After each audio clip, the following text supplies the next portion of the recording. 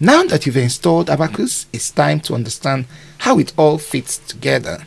In this video, we'll explore the ABAQUS CAE interface and workflow from the theory that guides its design to how you navigate each module. By the end, you'll know exactly how the ABAQUS environment is structured and how each step flows into the next for a complete simulation. If you're interested in this video, let's sit back and relax as we get started with this video.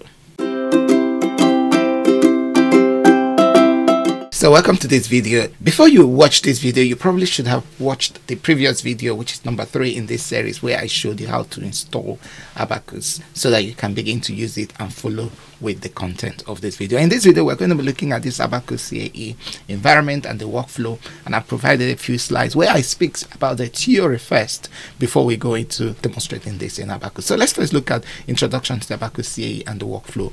And the first thing I want to look at is the contents and the components and the workflow in terms of a typical FE structure. This is not just unique to ABAQUS, it applies to every FE solver. And the first thing we have to think about when you come to an FE environment is the processor, the preprocessor. So this is an environment where you pre-process the content before you start sending it to the simulation to run. So the output from the preprocessor usually is a keyword file. This is some form of a text file that contains a set of instructions that you're going to use to drive the FE simulation. And from that keyword file, which in the case of ABAQUS is called an input file, a start input file, then you go into the simulation engine.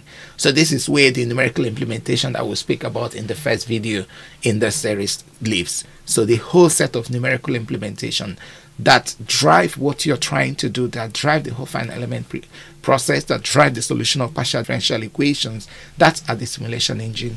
And from the simulation engine, after crunching of the numbers, what you get out is an output database file. And there are different names that you can call this. Within ABAQUS, it's called the star.odb file. So this is the output database file. So it's basically, again, a file that stores all the information from the numerical solutions that you've undertaken within the FE solver. And then from there, you pass that information into a post-processor. So that post-processor is, again, another platform that looks at this output database file, reformat and remaster it in a way that is visually appealing, to the user in the form of what we typically will call a contour plot. So this is a workflow for every FE solver, from a post-processor producing a keyword input file to the simulation engine, an output file generated, and a post-processor that looks at that content. And then from there, you could then have a parametric or this loop, which is basically an iterative loop where maybe you improve the mesh, where you change the material, where you change the boundary condition. But this sequence continues to be what you do as part of the finite element solution. There may be instances where you have to introduce some interfacing modules. So these are not necessarily within the central framework. So this may be some Python scripting that you will introduce, a user-defined material file. Something external to this basic backbone that you need to bring in to sort of modify, modulate, improve, adapt, optimize the solution so that to make your solution effective. But I wanted to show you how everything fits in within the finite element framework. So the preprocessor program within the FEM scheme consists sets of instructions or activities or programs that run to create inputs required for executing the next step in the finite element analysis. So the post-processor is basically a set of instructions. You could do that manually by coding up what you want, or use a platform like ABAQUS CAE to pre-process the model, the solution. The essence of the preprocessor stage is essentially to create this set of inputs that you need to throw into the simulation engine to drive the process. So this set of inputs or commands are stored in a file. Within ABAQUS, this is called a keyword file. Other applications have got different names for it. This aspect of the program is the one most users interact with most of the time. So when you say you're working within ANSYS, essentially this preprocessor environment, that's what you're dealing with. In our case, when we're saying a lot of what we're going to be doing within this masterclass is essentially playing with this preprocessor environment, because we want to command or instruct the simulation engine on what it needs to do for us. Just to give an example of other preprocessor software environments, of course we know the ABAQUS CAE is the one that we're dealing with, but within ANSYS you've got the workbench, if you are used to that. In console you've also got the desktop GUI, In Alta, you've got the hypermesh environment. In LSDyna, which I used to work with extensively in the past, you've got the Preprost. So these are all preprocessor environments that you can work with, and a lot of times when we're working with tools, this is really what we're engaging with. And then the next thing here is the set of activities that happen at this preprocessor stage are the things that constitute the pillars of the finite element framework. And for example, our next video will be looking at virtual domain and creation of parts. So that's one preprocessor task. So other videos will be looking at discretization, which is meshing. We've got the videos on material model, which in ABAQUS is called property. There's association of module to components, which is called the assembly module. Again, videos that will be addressing this. We've got a boundary condition principle or framework or set of modules or videos. Again, in ABAQUS, we call these loads and boundary conditions. And then we've got a contact mechanics principle or module, which is called interaction module within ABAQUS preprocessor environment. We've got parametric studies, again, aspects still in line with our framework that we're talking about, which is called the optimization module. And then in terms of creating the file and submitting the file and generating your solution, we've got the job submit. So at the core of the preprocessor are all the different modules that define the workflow within the FEA framework, which defines what we talked about in the first video as computational mechanics pathway or workflow. And ABAQUS has been able to implement this within the preprocessor file, making it very effective for us to use. And we're going to be just illustrating and exploring these different aspects within this illustration of what is happening within the ABAQUS CAE environment. What exactly is the ABAQUS CAE? What is it? The CAE is an abbreviation for a complete analysis environment. A complete analysis environment, so which is ABAQUS CAE. So the idea here is that within the CAE environment, you can do everything you want to do with the analysis, not just the preprocessor, but also the post-processor task. It's also both a pre-processor and a post-processor environment. So interestingly, ABAQUS have been able to combine that. But if you look into the design of the framework, actually, you've got the ABAQUS CAE environment. However, when you want to post-process, there is also a module called the ABAQUS Viewer that you need to import and bring into this CAE environment so that you can look at the results as well. But we're not going to talk about the post-processor because we've got a set of videos later on looking at that. But what I really want you to get to understand here is that the ABAQUS analysis environment is a comprehensive environment that carries out both the preprocessor task and the post-processor task, and that's what we are going to be showing in this video.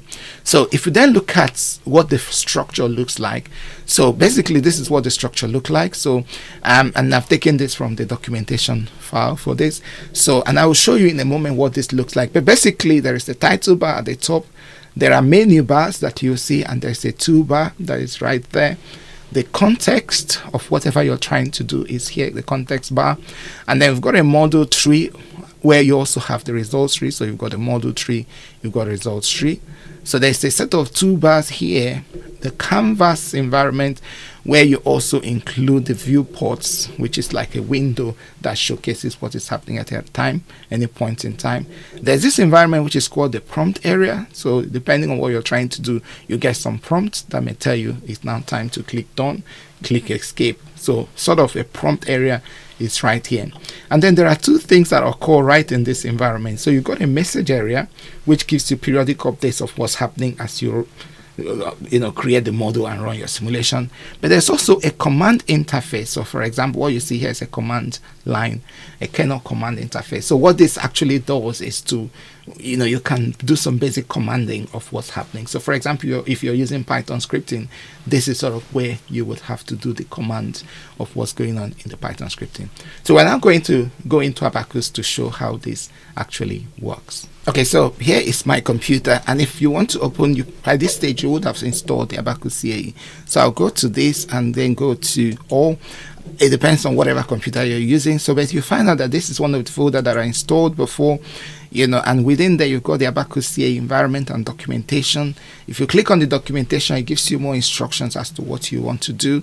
But I'll just want to go on to CAE. So it comes up with this window, which is sort of where it's trying to load up the model working in the background, trying to generate all the information you need.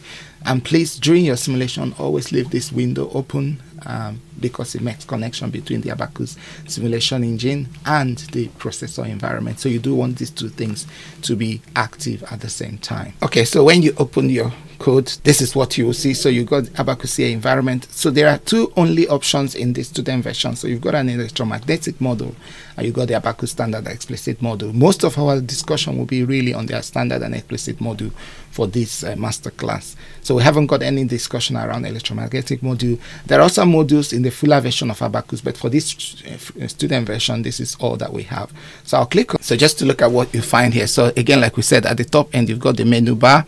And you've got the toolbar, so sort of the essential toolbars that you've got in the context menu. They're all around here. And then the model tree will be here, and next to it is the results. So when you output your model, you've got the results environment here.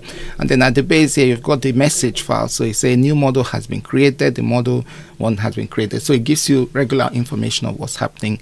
And then the next place is where you do, you know, some basic commands. I could say A is equal to 2, B is equal to 3, and then C is equal to A times 2 times B. So now if you go back to the model tree around here, so remember how we said that there are different modules that you have. So the same thing applies. So the modules that we've got here is the module for virtual domain. So you've got the property module. So when you select that, a new thing comes up. You can then also go to the assembly module. Again, a new set of tools, context, commands appear here. And then you've got the step for analysis step. So the interaction module is the contact mechanics module. The load module is more for boundary conditions and applying load on the model. This is a meshing interface. For optimization, it's for parametric studies. The job module is where you submit the job, you create the input file, submit the job. You've got the visualization module, which is a post-processing module. And also sometimes you need to sketch as part of creating your virtual module, virtual domain. So this is the sketching module.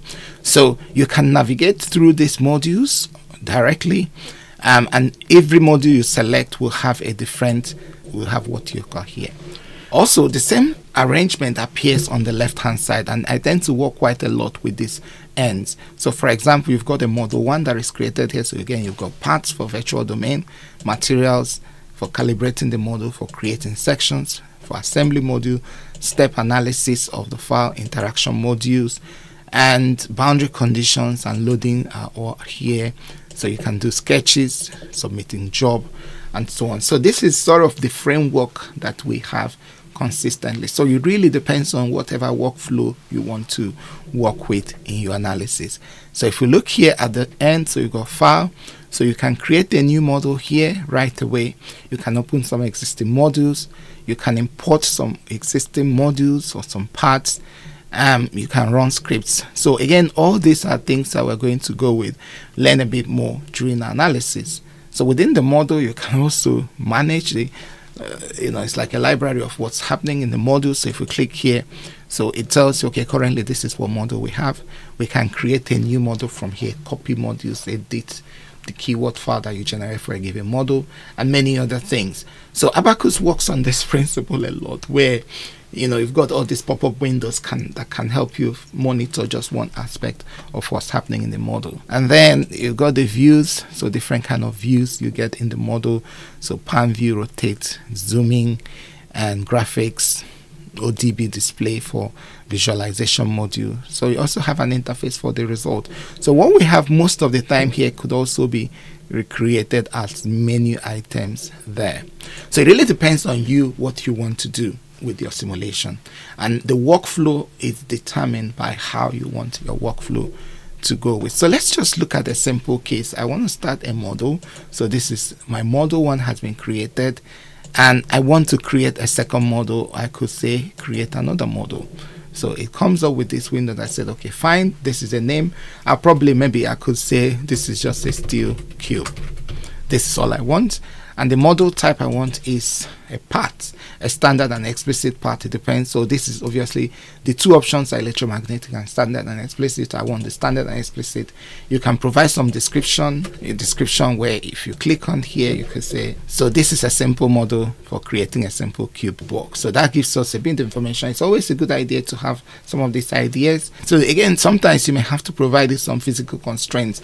This is like an overarching parameter that drives everything you do. So if there are some parameters that sort of drive everything you do in the model, for example, what the absolute temperature is, the Steph and Boltzmann constant, universal gas constant, you specify them here at this early stage in the model. What that does is that throughout the analysis, throughout the computational work within the framework of solving the FE solver, it will use all these parameters. But most users don't really have to bother because some of these numbers are standard and they're already hard-coded within the solution. If you need to, you lose them. There is something called a restart analysis, which we could deal with later on here, but we're not dealing with that. We're going to talk about submodeling later on and many other things. Sometimes you may have to copy constraints, connect other interactions from other models, but we'll not look at this bit. They are more for advanced uses. And then you click OK. So again, you can see our new cubic model has been created. There's always the default model 1, which comes as soon as you launch Abacus. And if we then open that up, you could see again it inherits all the different modules that we talked about before. So in our next video, we're going to show how to create parts for the module. At the moment, it's just for us to understand the interface. So if you again go back to the parts here, you can start at this stage to begin to create, and everything you're doing, it's appearing under one module. So in this case, it's steel cube. Everything we do will be locked within that. If you go to the other module as well, everything will also be within that same window as well. So that's really the structure of Abacus in terms of what we're going to use. So let's just say if I double click on parts, so again, it comes with creating parts. We'll deal with this in our next video. But what I want you to see here is there is a command information, a message that comes here, says fill out the create part dialog box. So that again is something you need to be aware of all the time. So you can cancel that, and then it cancels the operation or what you're trying to do. As we go through this masterclass, we'll be exploring some of these things that appear here. The only thing I wanted to add here is that in terms of this viewport, we have one viewport that is always there. You can create some other viewport by click here. So we've got some other viewports created. If you click it again, you've got 3 viewports. Then we can decide to cascade the viewports. So you can see these are like little windows that is driving what you're doing. The canvas is in that environment, so you've got viewport 1, viewport 2, and viewport 3, depending on what you want to do. You can tile them up horizontally. So if you want to show the 3 different models in this window, you can tile them horizontally. You can also tile them vertically, and you'll see that. Sometimes you want to connect the things you're showing on this video in a linked manner, so you can click here, so you link all 3 of them together so that whatever is showing in one will be replicated. So for example, if you're looking at deformation, and deformation will be the same as you track what's happening on 3 different models on the same time step. In our next video, we're going to look at how to create a part. So thank you for your interest in this video, and I'll see you in the next. Bye bye.